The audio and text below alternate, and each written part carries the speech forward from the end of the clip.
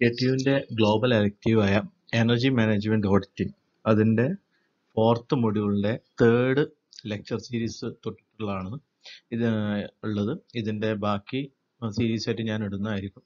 ഇതെല്ലാം കഴിഞ്ഞിട്ട് ഞാൻ ബാക്കിയുള്ളത് ഇടും. ഓക്കെ, മുന്നത്തൊക്കെ ഇടാം. ഇത് ഒരു കാര്യം ഇവിടെ ശ്രദ്ധിക്കേണ്ടതെന്ന് വെച്ചാൽ ഈ PPT ആണെങ്കിൽ പോലും ഇത് പോയിന്റ് ആയിട്ടല്ല കൊടുത്തിട്ടുള്ളത്, ഇലാബറേറ്റ് ചെയ്തിട്ടാണ് ഈ PPT പ്രസന്റ് ചെയ്തിട്ടുള്ളത്. കാരണം നിങ്ങൾക്ക് പഠിക്കാനുള്ള എളുപ്പത്തിന് വേണ്ടിയിട്ടാണ് ഇത് ചെയ്തിട്ടുള്ളത്. അപ്പോൾ നിങ്ങൾക്ക് നിങ്ങളുടെ കൂട്ടുകാർക്കൊക്കെ വേണമെങ്കിൽ ഇത് ഷെയർ ചെയ്യാം, കുഴപ്പമൊന്നുമില്ല. Okay, so we are moving to 4th module, that is 3rd lecture series, that is factors affecting performance and energy efficiency of refrigeration plants. Okay, factors affecting performance and energy efficiency of refrigeration plant. കുറച്ച് factors നമ്മൾ consider ചെയ്യാറുണ്ട് ഈ energy efficiency ഒക്കെ കിട്ടാൻ വേണ്ടിയിട്ട്, പെർഫോമൻസും അതേപോലെ എഫിഷ്യൻസിയും കിട്ടാൻ വേണ്ടിയിട്ട് റെഫ്രിജറേഷൻ പ്ലാന്റ്. അതിൻ്റെ first one design of process heat exchangers ആണ്. അതിൽ നമ്മൾ കണ്ടൻസറിൻ്റെയും കംപ്രസറിൻ്റെയും ഇതാണ് കാര്യങ്ങളാണ് പറയുന്നത്. അതേപോലെ maintenance of heat exchanger surfaces, അത് പ്രോപ്പറായിട്ട് മെയിൻ്റെനൻസ് ചെയ്യുമ്പോൾ ഉള്ള ഗുണങ്ങൾ. മെയിൻ്റെനൻസ് ചെയ്തില്ലെങ്കിൽ നമുക്ക് energy ചിലവായിക്കൊണ്ടിരിക്കും. Next one multi staging four efficiency. എഫിഷ്യൻസിക്ക് വേണ്ടിയിട്ട് നമുക്ക് പല രീതിയിലുള്ള സ്റ്റേജസ് കൊടുക്കാം. 2 സ്റ്റേജ് കംപ്രസർ, അങ്ങനെ പല രീതിയിലായിട്ട് കൊടുക്കാം. അതേപോലെ matching capacity to system load, നമ്മളുടെ ലോഡിനനുസരിച്ച് കറക്റ്റ് ആ ലോഡ് റേഷ്യോ സിസ്റ്റം കറക്റ്റ് കൊണ്ടുപോകാൻ മാച്ച് ചെയ്യണം. Capacity control and energy efficiency, നമ്മളുടെ കപ്പാസിറ്റിക്കുള്ള അനുസരിച്ചിട്ടുള്ള രീതിയിൽ നമ്മൾ ചെയ്യണം. അപ്പോൾ അതിനനുസരിച്ചുള്ള എനർജി എഫിഷ്യൻസി കൂടും. Multi level refrigeration four plants, അതായത് ചില സ്ഥലത്ത് സെൻട്രൽ ആയിട്ടുള്ള പ്ലാന്റ്സ് കൊടുക്കുന്നതിന് പകരം മൾട്ടി ലെവലിൽ ചെറിയ ചെറിയ പ്ലാന്റ്സ്, ചില്ലർ പ്ലാന്റ്സ് കൊടുത്തിട്ട് എന്ത് ചെയ്യും, നമ്മളുടെ എനർജിനെ നമുക്ക് സേവ് ചെയ്യാൻ പറ്റും. പിന്നെ ചിൽഡ് വാട്ടർ സ്റ്റോറേജ്, ചിലയിടത്ത് എന്ത് ചെയ്യും, ഈ ഓഫ് പീക്ക് പീരീഡിൽ ചിൽഡ് വാട്ടർ ഉണ്ടാക്കിയിട്ട് സ്റ്റോർ ചെയ്യാം. അപ്പോൾ അത് നമുക്ക് പീക്ക് ലോഡിൽ ജനറേറ്റ് ചെയ്യാതിരിക്കുമ്പോൾ കൺസിഡറബിൾ എക്കണോമിക് അല്ലെങ്കിൽ നമുക്ക് എഫിഷ്യൻസി ഉണ്ടാവും, അതേപോലെ നമുക്ക് പെർഫോമൻസും കൂടും. അതേപോലെ ചില സിസ്റ്റം ഡിസൈൻ ഫീച്ചേഴ്സ്, ലാസ്റ്റ് നമ്മൾ പറയുന്നത്, നമ്മൾ ചില കാര്യങ്ങൾ എക്കണോമിക് ആവാൻ വേണ്ടിയിട്ട് നമ്മൾ ചെറിയ ചെറിയ കാര്യങ്ങൾ ചെയ്തു കഴിഞ്ഞാൽ നമ്മൾക്ക് എന്ത് ചെയ്യാൻ പറ്റും, കൂടുതൽ പെർഫോമൻസും എഫിഷ്യൻസിയും കിട്ടും.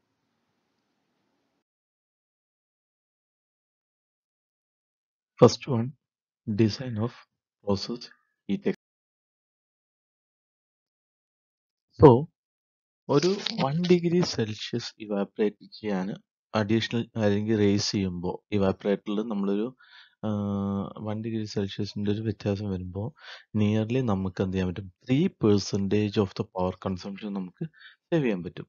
അതിനൊരു ഉദാഹരണം എന്ന് പറഞ്ഞു കഴിഞ്ഞാൽ നമ്മളുടെ ടേബിൾ നോക്കുക. ടേബിൾ നോക്കിക്കഴിഞ്ഞ് കഴിഞ്ഞാൽ ഇവാപ്പറേറ്റർ 5 ഡിഗ്രി ആവുമ്പോൾ നമ്മൾക്ക് ഒരു നോർമൽ സെറ്റ് ചെയ്തിരിക്കുന്നത് 5 ഡിഗ്രി വെച്ചിട്ടാണ്.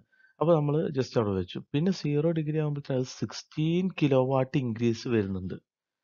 അതായത് ഒരു 5 ഡിഗ്രി കുറയുമ്പോഴേക്കും അവിടെ 16 degree kilo watt per ton, അതായത് പെർസെൻറ്റേജിലാണ് പറയുന്നത്, kilo watt per ton increase ചെയ്യുന്നുണ്ട്.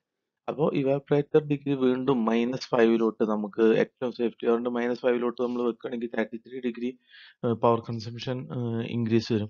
പക്ഷെ അങ്ങനെ നമുക്ക് സെറ്റ് ചെയ്യാൻ പറ്റില്ല. അപ്പോൾ ഒരു ഒപ്റ്റിമൽ ലെവൽ നമ്മൾ എപ്പോഴും സെറ്റ് ചെയ്യണം. അതുപോലെ -10 ഡിഗ്രി ആണെങ്കിൽ 54% of increase in kilo watt per ton നടക്കുന്നുണ്ട്. അപ്പോൾ ഇതെപ്പോഴും നിങ്ങൾ ശ്രദ്ധിക്കണം. കാരണം നമ്മളുടെ ഇവാപ്പറേറ്ററിന്റെ ടെമ്പറേച്ചർ റെഡ്യൂസ് ചെയ്യുന്നതിനനുസരിച്ച് പവറിന്റെ കൺസംഷൻ കൂടും. ഈ പോയിന്റ് എപ്പോഴും ഇത് നോട്ട് ചെയ്യണം. A 1 degree Celsius raise in temperature, evaporator temperature, can help to save almost 3% of power consumption. This is shown in the table. Okay. So as the evaporator temperature reduces, the power consumption in compressor increases. That's the point we need to. If the temperature of the evaporator is reducing, the power consumption in compressor may increase. That is shown in the previous table. Okay, then the effect of condenser temperature on refrigeration plant is given in the table 4.5. Here we can see that if the condensing temperature is 26.7 degrees Celsius, that is a normal value we set. that is kW per TR is 0%. Then we are increasing the condensing temperature value, and we need to check how much increase in percentage has occurred in the kW per TR. So from seeing the table, if condensing temperature has increased from 26.7 degree to 35 degree, we can say that in the last portion, 8.5 percentage of increase has happened. Similarly, if you are increasing to 40, then 20.5 percentage of increase has happened. So you can see that in the third column, that is specific power consumption, it has a increase from 1.17 to 1.27 to 1.41, etc. Okay. So as condenser temperature increases, the power consumption of the compressor increases. In the previous slide, I have already told that as the evaporator temperature reduces, the power consumption increases. But here, as condenser temperature increases, the power consumption of the compressor increases. So from both tables, we can conclude that designing of the heat exchanger plays a good role in power consumption. നമ്മൾ പെട്ടെന്ന് ചൂടായിക്കോട്ടെ അല്ല heat ഇതായിക്കോട്ടെ condensing temperature കൂട്ടാനും പറ്റില്ല, എന്നാലോ evaporator പെട്ടെന്ന് തണുത്തോടെ ഇവാപ്പറേറ്ററിന്റെ vapour ഇതായിക്കോട്ടെ വെച്ചിട്ട് അതിൻ്റെ ഇത് കൂട്ടാനും പറ്റില്ല. സോ അതിന്റെ ഡിസൈനിന് നല്ലൊരു കീ റോൾ ഉണ്ട്. With proper design of the heat exchangers used in refrigerators, the power consumption of various components can be reduced. Second one is maintenance of heat exchanger surfaces. The maintenance has a key role in power consumption. As we all know that the maintenance of any device has a key role in the key role in power consumption. This is already we have discussed in the first and second module. Okay. So the heat transfer can also be improved by ensuring proper separation of the lubricating oil and the refrigerant, timely defrosting of coils, and increasing the velocity of the secondary coolant. That is, secondary coolant may be air, water, etc. Okay. അപ്പോൾ heat transfer നമുക്ക് improve ചെയ്യാം. അതിനുള്ള ഇത് എങ്ങനെ വെച്ചാൽ നമ്മൾ ensure ചെയ്യുക എന്ത്, സെപ്പറേഷൻ ഓഫ് ലൂബ്രിക്കേറ്റിംഗ് ഓയിലും റെഫ്രിജറൻറ്റും കറക്റ്റ് അല്ലേ എന്ന് നോക്കുക. അതേപോലെ timely defrosting of coils, coil defrost ചെയ്യുന്നത് കറക്റ്റ് അല്ലേ. അതുപോലെ increasing the velocity of the secondary, definitely we have A secondary coolant. അത് ഫോഴ്സ്ഡ് ആയിരിക്കാം, അല്ലെങ്കിൽ നാച്ചുറൽ ആയിരിക്കാം, എയർ ആയിരിക്കാം, വാട്ടർ ആയിരിക്കാം. അതൊക്കെ ഇതിന്റെ മുകളിൽ കൂടെ കടത്തി വിട്ടിട്ടൊക്കെ ആകും. അപ്പം അതിന്റെ വെലോസിറ്റി എന്ത് ചെയ്യുക, അതിന്റെ ഫ്രീക്വൻസി, അതിന്റെ ഇത് കൂട്ടുക. Okay. However, increased velocity results in larger pressure drops in the distribution system and higher power consumption in pumps bar fans. നമ്മൾ ഈ പറഞ്ഞ പോലെ velocity of secondary coolant increase ചെയ്യുമ്പോഴുള്ള പ്രശ്നം എന്താ വെച്ചാൽ it results in large pressure drops in the distribution system. Distribution സിസ്റ്റത്തിൽ large pressure drop ഉണ്ടാവും. And as well as higher power consumption in pumps bar fans ഉണ്ടാവും. അപ്പോൾ പവർ കൺസംഷനും കൂടും. So we need to take a careful analysis to determine the most effective and efficient option. ഏത് സാധനം നമ്മൾ ഒരു optimal ലെവലിൽ വെച്ചാൽ മാത്രമേ, എന്ത് ചെയ്താൽ മാത്രമേ അതിനുള്ളൊരു എഫക്റ്റ് ഉണ്ടാവുള്ളൂ. ഇപ്പൊ നമ്മൾ ഒരു ഉദാഹരണം പറഞ്ഞു കഴിഞ്ഞാല്, വീട്ടില് നമ്മൾ പറയാണ് എ സി എപ്പോഴും നമ്മൾ ക്ലീൻ ചെയ്ത് കഴിഞ്ഞാൽ, വീട്ടിലത്തെ എ സി എപ്പോഴും ക്ലീൻ ചെയ്ത് കഴിഞ്ഞാൽ അത് പെർഫെക്റ്റ് ആയിരിക്കും എന്നും നമുക്ക് ഒരാളെ വിളിച്ച്, നമ്മളല്ല പുറത്തുനിന്ന് ഒരാൾ വിളിച്ചിട്ടാണ് ചെയ്യേണ്ട ഒരു അവസ്ഥ. അതിന്റെ ഫിൽറ്റർ ക്ലീൻ ചെയ്യേണ്ടത് സാധാരണ നമുക്ക് ചെയ്യാട്ടോ. അതല്ല, ഇതറിയാത്തൊരു ലേഡീസ് ആണ് എന്നുണ്ടെങ്കിൽ നമ്മൾ ഫിൽറ്റർ ക്ലീൻ ചെയ്യാം. അപ്പൊ നമ്മൾക്ക് ആൾക്കാരെ എന്നും വിളിക്കണം എന്നൊക്കെ പറഞ്ഞിട്ട് ഫിൽറ്റർ ക്ലീൻ ചെയ്യാൻ സ്ഥിരമായിട്ട് ആളെ വിളിക്കണമെങ്കിൽ നമുക്ക് മാൻ പവർ ഒരു സംഖ്യ വരും. അപ്പൊ അതിനൊക്കെ ഒരു ഒപ്റ്റിമൽ റേഞ്ച് ഉണ്ട്. ഇത്ര ടൈം ആകുമ്പോൾ ക്ലീൻ ചെയ്യാം, അതുപോലെ ഇത്ര ടൈം ആകുമ്പോൾ അതിന്റെ ഫ്ലൂയിഡ് ചെക്ക് ചെയ്യുക, അങ്ങനെ ഓരോ കാര്യങ്ങളുണ്ട്. അതൊക്കെ ടൈംലി മാനറിൽ ചെയ്താൽ മാത്രമേ നമുക്കൊരു എഫിഷ്യന്റ് ലെവലിൽ എക്കണോമിക് ആയിട്ട് കിട്ടുള്ളൂ. Fouled condenser tubes force the compressor to work harder to attain the desired capacity. ഇനി ഫൗൾഡ് കണ്ടൻസർ ട്യൂബ്സ് ആണെങ്കിൽ അത് കംപ്രസറിന് എന്ത് ചെയ്യും, കൂടുതൽ വർക്ക് ചെയ്യിക്കാൻ പ്രേരിപ്പിക്കും. For example, A 0.8 mm scale build up on a condenser tubes can increase energy consumption by as much as 35%. ഒരു 0.8 സ്കെയിലിൽ കണ്ടൻസറിന്റെ ട്യൂബിൽ നമ്മൾ ഈ ഇത് ബിൽഡപ്പ് ചെയ്തിട്ടുണ്ടെങ്കിൽ എന്നുണ്ടെങ്കിൽ ആ ഇതിന്റെ എനർജി കൺസംഷൻ 35% എന്തായിരിക്കും കൂടുതലായിരിക്കും. അപ്പോൾ പ്രോപ്പർ ക്ലീനിങ്ങും മെയിൻ്റെനൻസും ഒക്കെ അത്യാവശ്യമാണ്. അതായത് പ്രോപ്പർ ആയിട്ടുള്ള similarly ഫൗൾഡ് ഇവാപ്പറേറ്റേഴ്സ് due to residual lubricating oil or infiltration of air result in increased power consumption.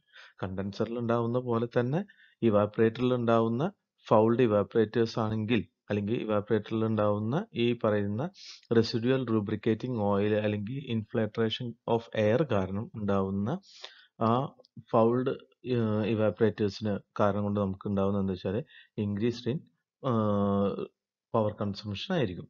Okay. Okay, it is equally important the proper selection, sizing, and maintenance of cooling towers. Cooling towers in the selection, sizing, maintenance okay, equally important.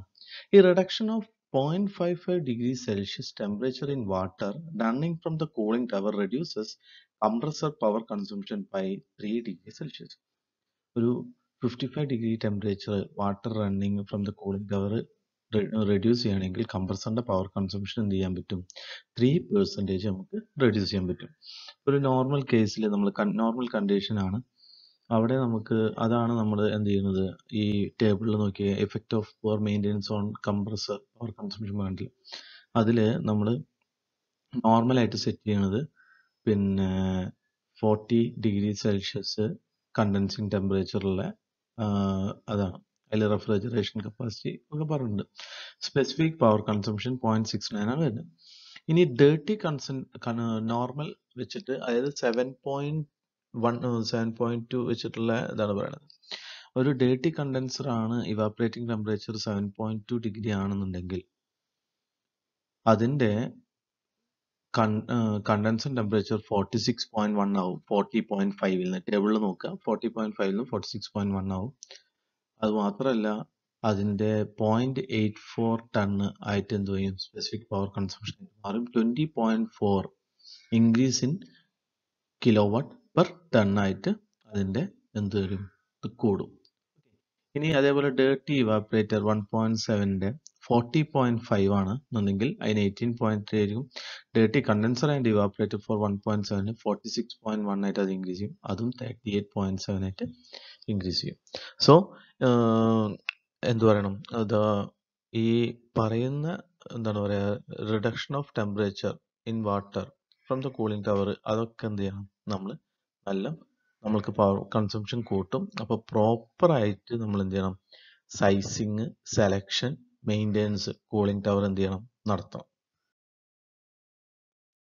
Third factor is the third factor that is affecting is multi-staging for efficiency. For an efficient compressor operation, the compression ratio should be kept low to reduce discharge pressure and temperature. Okay, അപ്പോൾ compression ratio എന്തായിരിക്കണം, kept low ആയിരിക്കും. Then considering a low temperature for low temperature application, for low temperature applications involving high compression ratio and for wide temperature requirements, അതായത് low temperature applications high compression ratios ഉണ്ടാവും, wide temperature requirements ഉണ്ടാവും. It is preferable and often economical to employ multi-stage reciprocating machines or centrifugal or screw compressors. Okay, അപ്പോൾ ഇതിൽ പറയണത് എന്താ വെച്ചാൽ low temperature applications അതിന് high compression ratios ഉണ്ടാവും, അതേപോലെ wide temperature requirement. It is preferable and often economical to employ multi stage reciprocating machines. Okay, അപ്പോൾ multi staging systems R of two types. One is compound and second one is cascade. They are applicable to all types of compressors. Okay, then we are telling about multi-staging system, how it is going to be useful with the reciprocating or rotary compressors. Reciprocating അല്ലെങ്കിൽ rotary compressors two stage compressors are preferable for low temperature from -20 to 58 degrees Celsius. ഒരു rotary അല്ലെങ്കിൽ reciprocating compressors 2 stage compressors preferable ആണ്.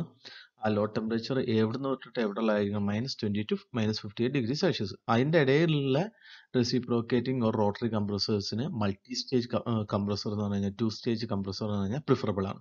And with centrifugal machines four temperature around -43°C. അപ്പോൾ ഈ multi staging നമ്മൾ പറഞ്ഞു for low temperature application ആണ് പറ്റുക എന്ന് പറഞ്ഞു. അപ്പോൾ ഇവിടെ നമ്മൾ നോക്കിക്കഴിഞ്ഞാൽ റെസിപ്രോക്കേറ്റിംഗ് അല്ലെങ്കിൽ റോട്ടറി കംപ്രസേഴ്സിന് 2 സ്റ്റേജ് കംപ്രസേഴ്സ് പറ്റും അല്ലെങ്കിൽ പ്രിഫറബിൾ ആണ്, ഏറ്റവും നല്ലതാണെന്ന് പറയുന്നത് ഏത് ടെമ്പറേച്ചർ -20 to -58°C ആണ്. അതിന്റെ ബിയോണ്ട് ആണെന്നുണ്ടെങ്കിൽ ഇത് പ്രിഫറബിൾ അല്ല. അതേപോലെ ഒരു സെൻട്രിഫ്യൂഗൽ മെഷീൻസ് ആണെന്നുണ്ടെങ്കിൽ അതിന്റെ ടെമ്പറേച്ചർ അറൌണ്ട് -43°C ആണ്.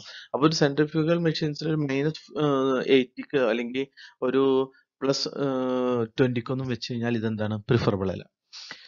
In multi-stage operation, a first stage compressor sized to meet the cooling load feeds into the section of second stage compressor after intercooling of the gas. Multi-stage ഓപ്പറേഷനിൽ first stage compressor എന്തിനാണെന്ന് വെച്ചാൽ cooling ലോഡിനെ meet ചെയ്യാൻ വേണ്ടിയിട്ടാണ് ചെയ്തിട്ടുള്ളത്. എന്നിട്ട് എന്ത് ചെയ്യും, അതിന്റെ ഔട്ട്പുട്ട് എടുത്തിട്ട് എന്ത് ചെയ്യും, കംപ്രസറിന്റെ സ്റ്റേജിലോട്ട് അതിന്റെ സെക്ഷൻ ഓഫ് സെക്കൻഡ് സ്റ്റേജ് കംപ്രസറിൽ കൊടുക്കും.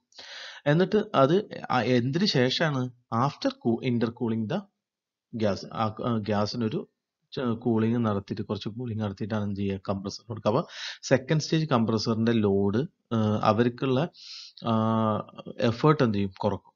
A part of the high pressure liquid from the condenser is flashed and used for liquid subcooling.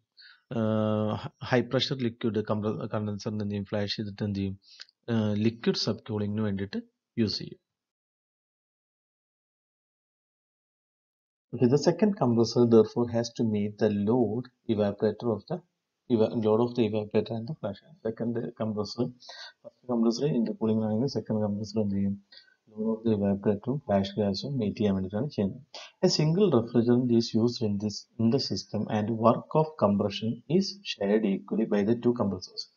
അപ്പോൾ സിംഗിൾ റെഫ്രിജറന്റ് ആണ് ഇവിടെ യൂസ് ചെയ്യുന്നത്. റെഫ്രിജറന്റ് സിംഗിൾ ആയിരിക്കും, അതിന്റെ വർക്ക് ഓഫ് കംപ്രഷൻ എന്ത് ചെയ്യും, രണ്ട് കംപ്രസറും കൂടിയിട്ട് ഈക്വലി ഷെയർ ചെയ്യും. Therefore, two compressors with low compression ratios can be in combination provide a high compression ratio. So we can say that two compressors with low compression ratio can be in combination provide a high compression ratio. For temperatures in the range from -46 to -101°C, cascade systems are preferred. അപ്പോൾ ഒരു -46 to -101°C ആണെങ്കിൽ നമ്മൾ നേരത്തെ കോമ്പൗണ്ടും കാസ്കേഡും ഉണ്ട് പറഞ്ഞു, അതിൽ cascade system ആണ് എന്ത് പ്രിഫറബിൾ ആയിട്ടുള്ളത്. In the system to separate systems using different refrigerants are connected. ഇവിടെ refrigerants രണ്ടായിരിക്കും, such that one provides the means of heat rejection to the other. അതായത് ഒരെണ്ണം എന്ത് ചെയ്യും, heat rejection to the other ആയിട്ട് എന്ത് ചെയ്യും, ആക്ട് ചെയ്യും. The chief advantage of this system is that A low temperature refrigerant which has a high suction temperature and low specific volume can be selected for the low stage to meet very low temperature requirement.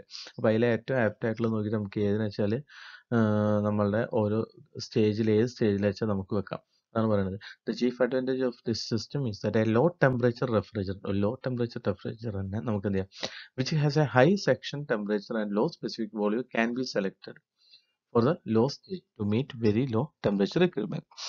Then multi-stage compressors. Reciprocating bar piston compressors use a cylinder to force air into chamber where it is compressed. Reciprocating bar piston compressors എന്ത് ചെയ്യും, cylinder to force air into a chamber where it is compressed. അപ്പോൾ എവിടെയാണോ air compress ചെയ്തിട്ടുള്ളത് അതിലോട്ട് എന്ത് ചെയ്യും, ഈ air force ചെയ്യും. The simplest compressor design features a single cylinder bar chamber arrangement. ഒരു സിംപ്ലസ്റ്റ് കംപ്രസർ ഡിസൈൻ എന്ന് പറഞ്ഞാൽ അതിന് ഏറ്റവും നല്ലതെന്ന് വെച്ചാൽ single cylinder bar chamber arrangement ആണ്. While straightforward, this setup is limited in its efficiency. ഇപ്പൊ നമ്മൾ നേരത്തെ പറഞ്ഞ സെറ്റപ്പ് എന്താണ്, എഫിഷ്യൻസിലി ലിമിറ്റഡ് ആണ്. And capacity four delivering high volumes of pressurised air, അതിന്റെ എഫിഷ്യൻസി ലിമിറ്റഡ് ആണ്. അതേപോലെ capacity high volumes of pressurised എയറിന്റെ ഇതിൽ ലിമിറ്റഡ് ആണ്. That's where multi stage compressors come in. അപ്പൊ നമ്മൾ ആദ്യം പറഞ്ഞു കഴിഞ്ഞാൽ ആ കേസിൽ ഈ ഒരു പ്രശ്നം വരുമ്പോഴാണ് നമ്മൾ എന്ത് ചെയ്യുന്നത്, ഈ മൾട്ടി സ്റ്റേജ് കംപ്രസർ പ്രിഫർ ചെയ്യുന്നത്. By increasing the number of cylinder stage increasing, these machines work more effectively and can handle more tools at once. അപ്പൊ എന്ത് വെച്ചാൽ സിലിണ്ടറിന്റെ സ്റ്റേജസ് എന്ത് ചെയ്യും ഇൻക്രീസ് ചെയ്യും. അപ്പോൾ നമുക്ക് ഇത് കൂടുതൽ എഫക്റ്റീവ് ആയിട്ടും കൂടുതൽ സാധനങ്ങൾ ഹാൻഡിൽ ചെയ്യാനും പറ്റും, അറ്റ് എ ടൈം പറ്റും. Multi-stage compressors feature a series of cylinders each of different diameter. അപ്പോൾ മൾട്ടി സ്റ്റേജ് കംപ്രസർ എന്ന് പറഞ്ഞു കഴിഞ്ഞാൽ ഒരുപാട് സിലിണ്ടേഴ്സ്, സീരീസ് ഓഫ് സിലിണ്ടേഴ്സ് ഉണ്ടാവും. എന്നിട്ട് എന്ത് ചെയ്യും, ഡിഫറെന്റ് ഡയമീറ്റർ ആയിരിക്കും ഓരോന്നിനും. ബിറ്റ്വീൻ ഈച്ച് കംപ്രഷൻ സ്റ്റേജ്, ഓരോ compression സ്റ്റേജിലും the air passes through A heat exchanger where it is cooled.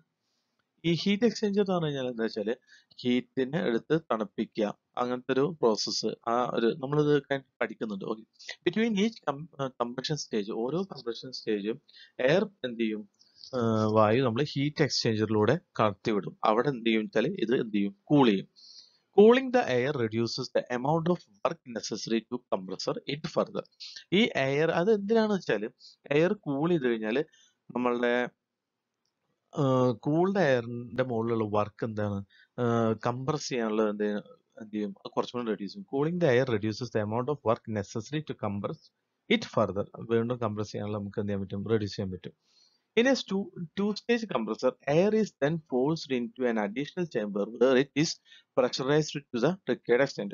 ഒരു two-stage compressor എന്ത് ചെയ്യും, എയർ എന്ത് ചെയ്യും, എന്നിട്ട് ഒരു അഡീഷണൽ ചാമ്പറിലോട്ട് ഫോഴ്സ് ചെയ്ത് എന്തിനാ, where it is pressurized and required extent. എവിടേക്ക് ഏത് ലെവലിൽ പ്രഷറൈസ് ചെയ്യണം അവിടേക്ക് എന്ത് ചെയ്യും, അത് ഇതാക്കും. In a three-stage compressor, ഇപ്പോൾ two-stage ആണ് പറഞ്ഞത്. In a three-stage compressor, an additional cycle of compression and cooling occurs before this. Three stage ആണെന്നുണ്ടെങ്കിൽ അവിടെ ഉണ്ടാവുക എന്താ വെച്ചാൽ ഒരു അഡീഷണൽ ആയിട്ട് ഒരു കംപ്രഷന്റെ സൈക്കിളും കംപ്രഷന്റെയും കൂളിംഗിന്റെയും സൈക്കിൾ എന്ത് ചെയ്യും, ഈ പറഞ്ഞ പ്രോസസ്സ് നടക്കുന്നതിന്റെ മുന്നേ അവര് ഇൻട്രൊഡ്യൂസ് ചെയ്യും, അവരെന്ത് ചെയ്യും, ആ പ്രോസസ്സിലൂടെ കടത്തിവിടും. Fourth point is matching capacity to system load.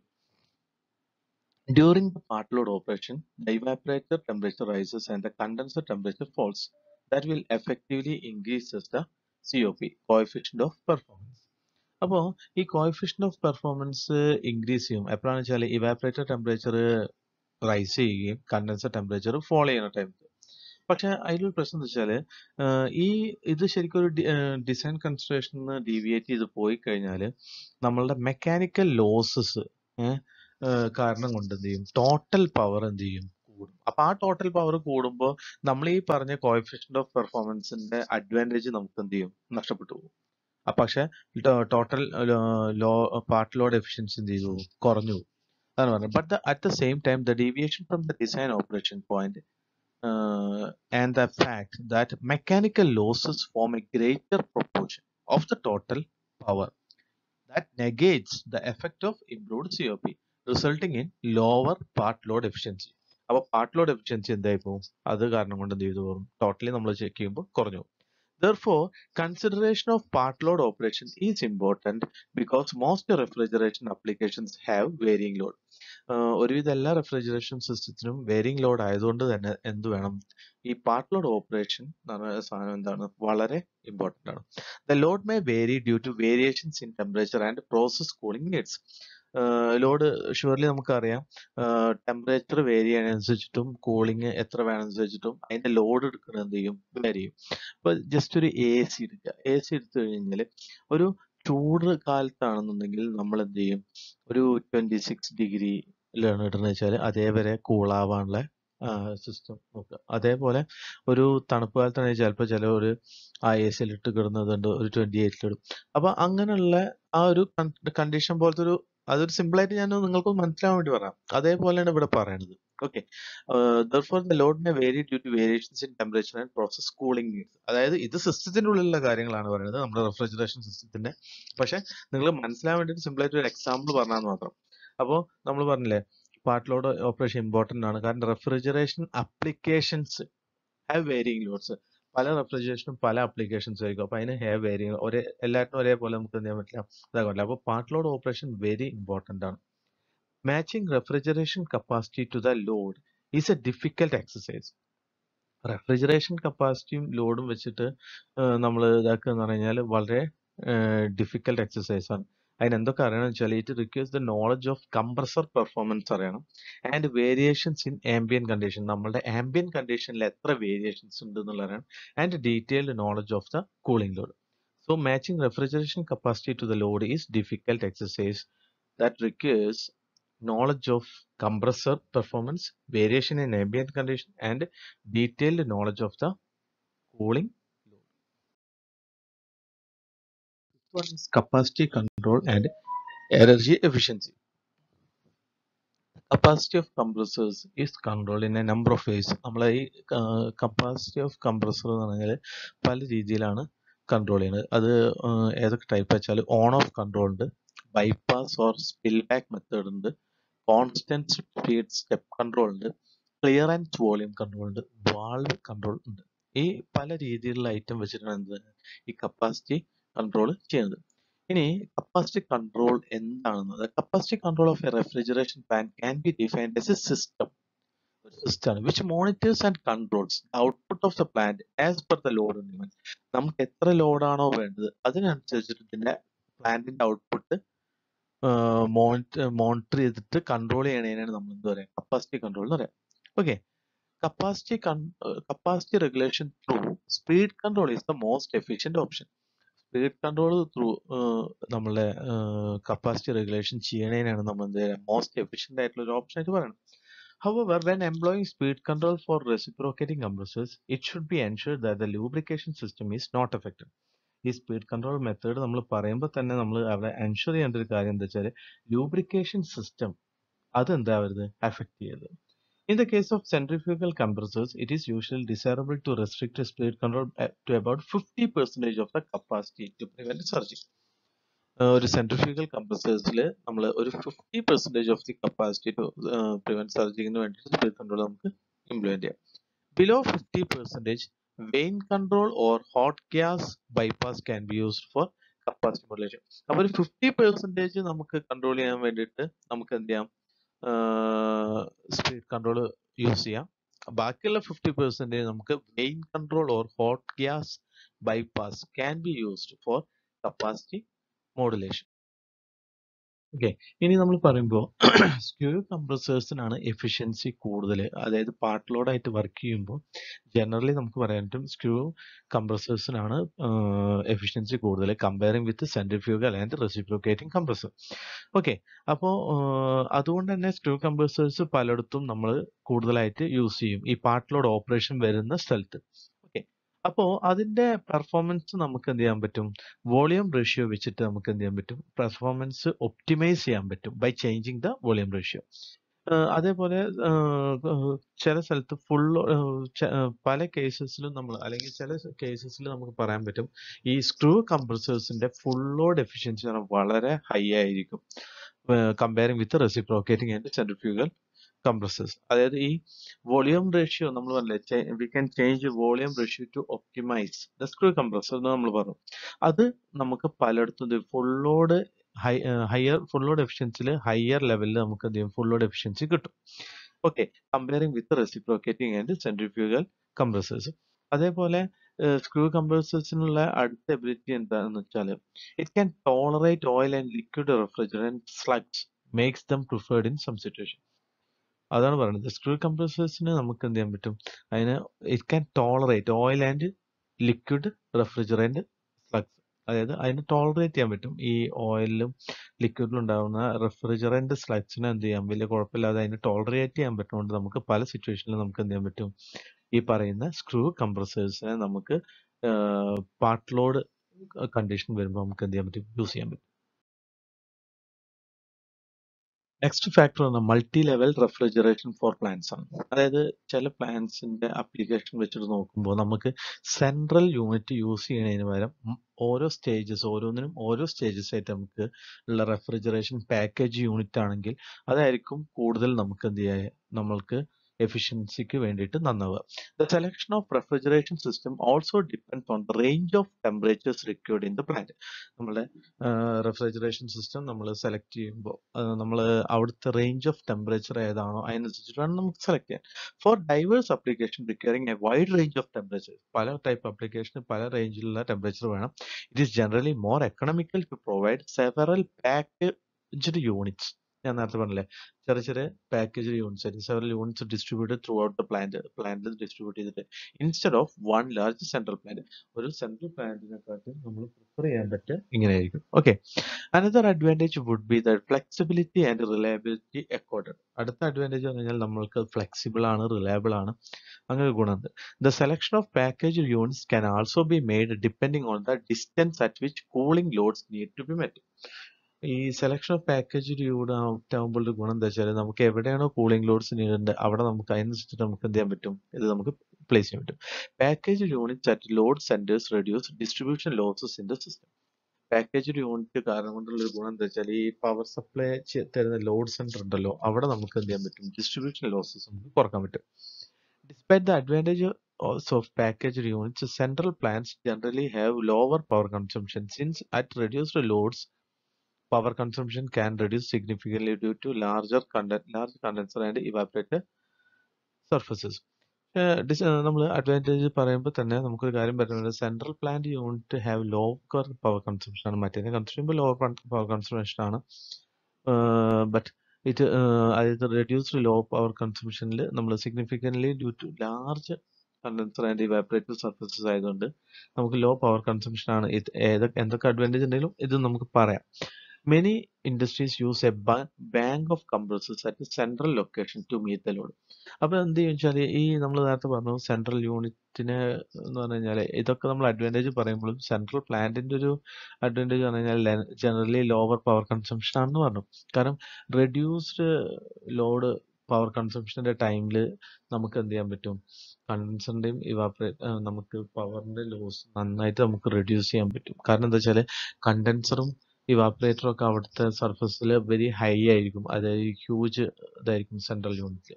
അപ്പോൾ അതിൻ്റെ ഒരു ഇതിൽ എന്താ ചെയ്യുക വെച്ചാൽ many industries use A bank of compressors at central location to meet the load. അപ്പോൾ പല ഇൻഡസ്ട്രീസിലും എന്ത് ചെയ്യുക വെച്ചാൽ കംപ്രസേഴ്സിന്റെ ഒരു സെറ്റ് ഓഫ് സെൻട്രൽ ലൊക്കേഷൻ എന്തിനും ലോഡ് മീറ്റ് ചെയ്യാൻ വേണ്ടി. Okay, usually the chillers feed into a common header. Normally chillers എന്ത് ചെയ്യും, common header from which branch lines are taken to different locations. Usually chillers feed ചെയ്യുക common headerലാണ്.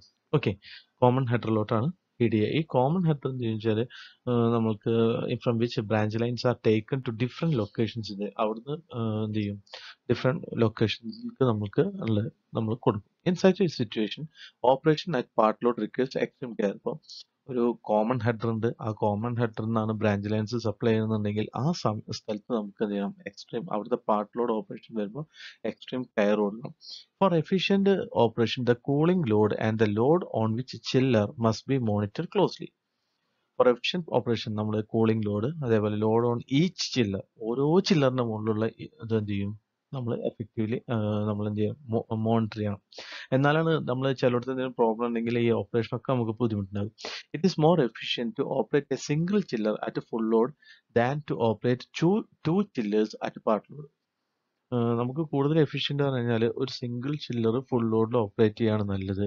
പകരം രണ്ട് ചില്ലർ കുറേശ്ശെ operate ചെയ്യണതിന് പകരം ഒരു ചില്ലർ ഫുൾ ലോഡായിട്ട് ഓപ്പറേറ്റ് ചെയ്യും. ഇപ്പോൾ ഒരു ഉദാഹരണം പറഞ്ഞു കഴിഞ്ഞാൽ ഒരു പ്ലാന്റിലോട്ട് ഇത് വേണമെന്നുണ്ടെങ്കിൽ ഒരു ചില്ലർ ഇട്ടിട്ട് ഫുൾ ലോഡിൽ ഓപ്പറേറ്റ് ചെയ്യായിരിക്കും നമുക്ക് അഡ്വാൻറ്റേജ്. അതായത് അവിടെ രണ്ട് ചില്ലർ നമുക്ക് പാർട്ട് ലോഡായിട്ട് ചെയ്യാൻ പറ്റുമെങ്കിൽ പോലും.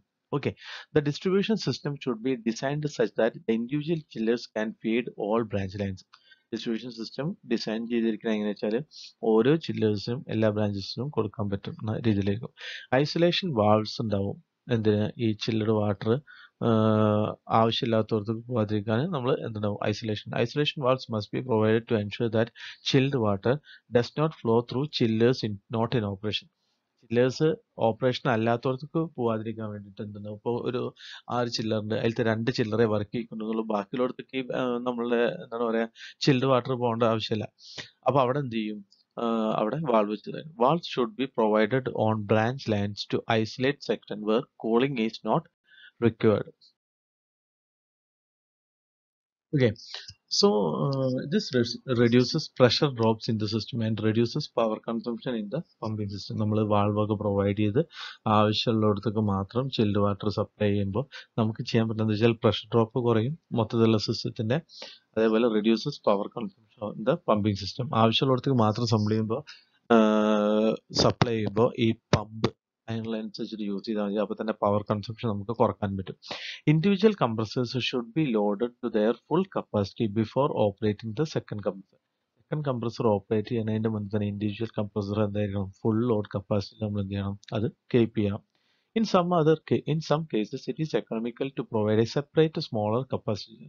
ഇപ്പോൾ നമ്മൾ ഈ പീക്ക് ലോഡ് മീറ്റ് ചെയ്യാൻ വേണ്ടിയിട്ട് ഒരു സെപ്പറേറ്റ് സ്മോൾ ചില്ലർ നമ്മൾക്ക് പ്രൊവൈഡ് ചെയ്യണേ അത് എക്കണോമിക്കലി നല്ലതായിരിക്കും. കാരണം വെച്ചാൽ പീക്ക് ലോഡ് മീറ്റ് ചെയ്യേണ്ട സമയത്ത് അത് ഓൺ ചെയ്യാൻ പറ്റും, അല്ലാത്ത സമയത്ത് നമുക്ക് ഓഫ് ചെയ്തിടാൻ പറ്റും. അപ്പോൾ നമ്മൾക്ക് കൺസിഡറബിൾ എക്കണോമിക്കലായിട്ടുള്ള എമൗണ്ട് നമുക്ക് പവർ കൺസംഷൻ പറ്റും. കാരണം ആവശ്യമില്ലാത്തപ്പോൾ അത് ഓഫ് ചെയ്തിടാം. അതാണ് പറയുന്നത്, in some cases it is economical to provide A separate smaller capacity ചില്ലർ which can be operated on an on-off control method to meet peak demands with larger chillers meet the base load. അപ്പോൾ അവിടെ എന്താ വെച്ചാൽ larger ചില്ലർ എപ്പോഴും എന്ത് ചെയ്യും, base load meet ചെയ്യും. പക്ഷെ peak demand വരുമ്പോൾ എന്ത് ചെയ്യും, ഈ പറയുന്ന സ്മോളർ ചില്ലറും കൂടി അതിൽ വരികയാണെങ്കിൽ നമുക്ക് എക്കണോമിക്കലി ബെറ്റർ ആയിരിക്കും.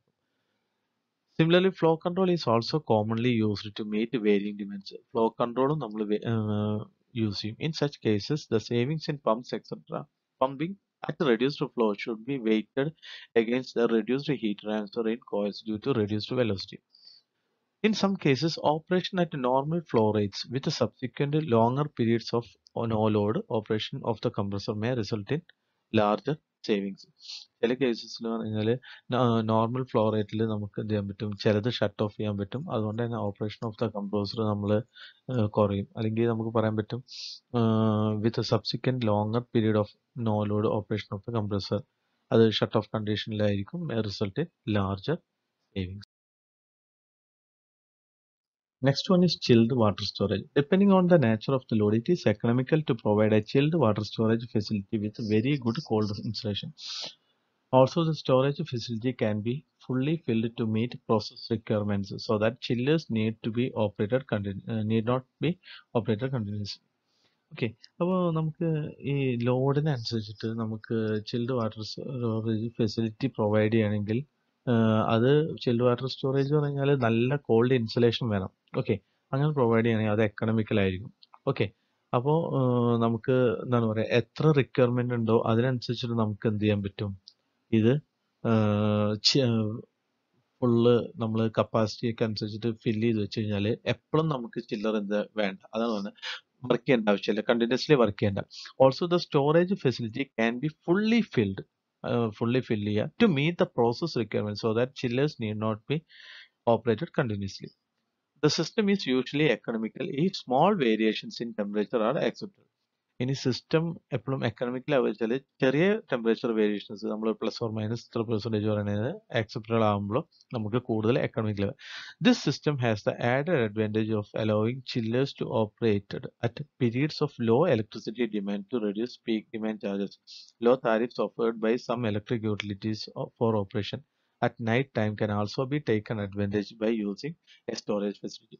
അതായത് നമ്മളെപ്പോഴും പറയാറില്ലേ, നമ്മൾ ജനറലി നൈറ്റിൽ ഓഫ് പീക്ക് ടൈമിൽ നമുക്കപ്പോൾ അങ്ങനെയാണെങ്കിൽ എന്ത് ചെയ്യാൻ പറ്റും, ഇത് വർക്ക് ചെയ്യിക്കാൻ പറ്റും. എന്നിട്ട് എന്ത് ചെയ്യാൻ പറ്റും, ഈ സ്റ്റോർ ചെയ്യാനുള്ളത് നമ്മൾ വേഗം റെഡിയാക്കി സ്റ്റോർ ചെയ്ത് വെച്ച് കഴിഞ്ഞാൽ പീക്ക് ലോഡിൽ നമുക്ക് എന്ത് ചെയ്യണ്ട, ഈ പറയുന്ന ചില്ലർ നമുക്ക് എന്ത് ചെയ്യിക്കണ്ട, വർക്ക് ചെയ്യണ്ട. അപ്പോൾ അത് അവിടെ നമുക്ക് കൺസിഡറബിൾ അഡ്വാൻറ്റേജ് നമുക്ക് ഉണ്ട്. So an added benefit is the at a lower ambient temperature at night lowers condenser temperature and thereby increases the COP. Ambient temperature നൈറ്റിൽ എന്തായിരിക്കും, കുറവായിരിക്കും. അതുകൊണ്ട് തന്നെ കണ്ടൻസറിന്റെ ടെമ്പറേച്ചർ നമുക്ക് എന്ത് ചെയ്യാൻ പറ്റും, ലോവർ ചെയ്യാൻ പറ്റും. അതുകൊണ്ട് തന്നെ നമ്മുടെ കോഎഫിഷ്യന്റ് ഓഫ് പെർഫോമൻസ് നമുക്ക് എന്ത് ചെയ്യാൻ പറ്റും, ഇൻക്രീസ് ചെയ്യാൻ പറ്റും. പക്ഷെ അതൊരു പ്രശ്നം എന്ന് വെച്ചാൽ ഈ temperature variations cannot B tolerate. നമ്മൾ ടെമ്പറേച്ചർ വേരിയേഷൻ നമുക്ക് ടോളറേറ്റ് ചെയ്യാൻ പറ്റില്ല എന്നുണ്ടെങ്കിൽ it may not be economical. നമുക്ക് ഈ സ്റ്റോറേജ് ഫെസിലിറ്റി പ്രൊവൈഡ് ചെയ്യണത് എക്കണോമിക്കലായിരിക്കും. കാരണം എന്താ വെച്ചാൽ the secondary coolant would have to be stored at A temperature which much lower than required to provide four heat again.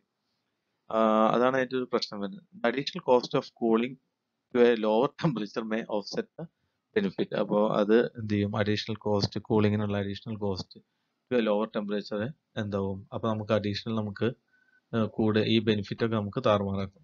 Solution എന്ന് പറഞ്ഞാൽ കേസ് സ്പെസിഫിക് ആയിരിക്കണം. ഏത് കേസിനാണോ അതിനനുസരിച്ച് നമ്മൾ എന്ത് ചെയ്യണം, യൂസ് ചെയ്യാം. അത് പറഞ്ഞു കഴിഞ്ഞാൽ ഒരു കേസ് ഇപ്പോൾ പറയുകയാണെങ്കിൽ it may be possible to employ large heat exchangers at A lower cost burden than low temperature ചില്ലർ operation to take advantage of store facility even when temperature variations are not acceptable. അപ്പോൾ ചില കേസസിൽ നമുക്ക് large heat exchangers use ചെയ്യായിരിക്കും നല്ലത്. അതേപോലെ ice bank system which store ice rather than water are often economical. Ice bank സിസ്റ്റത്തിൽ പറഞ്ഞാൽ ice വാട്ടറിനെക്കാട്ടിയും ice ആക്കിയിട്ട് store ചെയ്യായിരിക്കും നമുക്ക് എന്ത് ചെയ്യുക, economical ആയിട്ടുണ്ടാവുക. Last one, system design features. Okay, in overall plant design, adoption of good practices improves the energy efficiency. നമ്മൾ മൊത്തത്തിലുള്ള plan design consider ചെയ്യുമ്പോൾ തന്നെ നമുക്ക് അവിടെ ഇപ്പോൾ പ്രാക്ടീസ് ചെയ്യാനുള്ള കുറേ കാര്യങ്ങൾ അത് ചെയ്ത് കഴിഞ്ഞാൽ തന്നെ നമുക്ക് നല്ലൊരു ഇംപ്രൂവ്മെന്റ് എനർജി എഫിഷ്യൻസി കിട്ടും. അത് നമ്മൾ ഒരു 4-5 എണ്ണം ഉണ്ട് അങ്ങനെ നമുക്ക് പറയാൻ പറ്റുന്നത്. ഒന്ന്, design of cooling towers with FRP ഇംപെലേഴ്സ്. Cooling towers FRP ഇംപെലേഴ്സ് വെച്ചിട്ട് ഡിസൈൻ ചെയ്യാം. And film fils, the PVC drift എലിമിനേറ്റേഴ്സ് etcetera. അപ്പോൾ film fils, PVC drift eliminator ഇതൊക്കെ നമ്മൾ വെച്ചിട്ട് ചെയ്യുകയാണെങ്കിൽ നമുക്ക് കുറച്ചുകൂടി എഫിഷ്യൻസി കൂടും. Use of soft and water instead of raw water for കണ്ടൻസേഴ്സിന് soft and water use ചെയ്യാം. നമ്മൾ റോ വാട്ടർ വരെ പക്ഷേ നമ്മൾ ഈ ഇംപ്ലിമെന്റ് ചെയ്യുന്ന ചെറിയൊരു കോസ്റ്റ് വരുമെങ്കിൽ പോലും ഓവറോൾ റണ്ണിങ്ങിൽ നമുക്ക് എന്തായിരിക്കും, നല്ല ലാഭമായിരിക്കും. അതുപോലെ use of economic insulation thickness on called lines, heat exchangers, considering cost of heat gains and adopting practices like infrared thermography for monitoring, applicable especially in large chemical fertilizers process industry. അപ്പോൾ economic insulation thickness, നമ്മൾ called lines, heat exchangers അങ്ങനത്തെ കാര്യങ്ങളൊക്കെ നമ്മൾ ചെയ്യുകയാണെങ്കിൽ നമ്മൾ കൂടുതൽ economic ആയിരിക്കും ഇന്ന ലോങ് റൺ പ്രോസസ്സിൽ. അതേപോലെ നമുക്ക് പറയാൻ പറ്റുന്നത് എന്താ വെച്ചാൽ ലാർജ് കെമിക്കൽ ഫെർട്ടിലൈസർ പ്രോസസ് ഇൻഡസ്ട്രിയിലൊക്കെ നമുക്ക് എന്ത് ചെയ്യാൻ പറ്റും, തെർമോഗ്രാഫി വെച്ചിട്ട് മോണിറ്റർ ചെയ്യാൻ പറ്റും. ഓക്കെ, ഇൻഫ്രാറെഡ് തെർമോഗ്രാഫി വെച്ചിട്ട്. അപ്പോൾ അതൊക്കെ നമുക്ക് എന്താണ് ഉപകാരപ്പെടും. Adoption of roof coatings, cooling system, false ceilings as applicable to minimize refrigeration load. അപ്പോൾ നിങ്ങൾക്കറിയാലോ റൂഫ് കോട്ടിംഗ് കൊടുക്കുക, അതേപോലെ കൂളിംഗ് സിസ്റ്റം, അതേപോലെ ഫോൾസ് സീലിങ്സ് അതൊക്കെ നമുക്ക് എന്താണ് ഇതിന് കൺസിഡറേഷൻ ആയിട്ടുള്ള ഗുണങ്ങളുണ്ട്. അത് ഒക്കെ ഡിസൈനിൽ വരുന്നതാണ്. Then adoption of energy efficient heat recovery devices like air-to-air heat exchangers to pre-cool the fresh air by indirect heat exchanger, control of relative humidity through indirect heat exchanger rather than use of duct heaters after chilling. അപ്പോൾ ഇങ്ങനത്തെ കാര്യങ്ങൾ implement ചെയ്യുക. അപ്പോൾ energy efficient heat recovery devices use ചെയ്യാം. അതേപോലെ ചില്ലിങ്ങിന് നമുക്ക് എന്ത് ചെയ്യാൻ പറ്റും, നമുക്ക് ഇൻഡയറക്റ്റ് ഹീറ്റ് എക്സ്ചേഞ്ച് നമ്മൾ ഡക്ട് ഹീറ്റേഴ്സിനെ യൂസ് ചെയ്യണം. അങ്ങനെ നമ്മൾ ശ്രദ്ധിച്ച് ഡിസൈനിലൊക്കെ അങ്ങനത്തെ കാര്യങ്ങളൊക്കെ ശ്രദ്ധിച്ചു കഴിഞ്ഞാൽ നമുക്ക് നല്ല എക്കണോമിക് ആയിരിക്കും. അതേപോലെ ലാസ്റ്റ് പറയുന്നത് adopting of variable air volume system. നമുക്ക് വേരിയബിൾ ആയിട്ടുള്ള എയർ വോളിയം സിസ്റ്റം, അതുപോലെ adopting of sun film application for heat റിഫ്ലക്ഷന് വേണ്ടിയിട്ട് സൺ ഫിലിം അപ്ലൈ ചെയ്യാം. പിന്നെ optimising light lords in air conditioned ഏരിയയിൽ ലൈറ്റ് ലോഡ് ഒപ്റ്റിമൈസ് ചെയ്യണം. ഹീറ്റ് അധികം വരാത്ത രീതിയിലുള്ള ലൈറ്റ്സ് പ്രൊവൈഡ് ചെയ്യാം. Optimising number of air changes in air conditioned areas for few other examples. ഇതൊക്കെയാണ് ഇതിൻ്റെ എക്സാമ്പിൾസ്. Okay, thank you.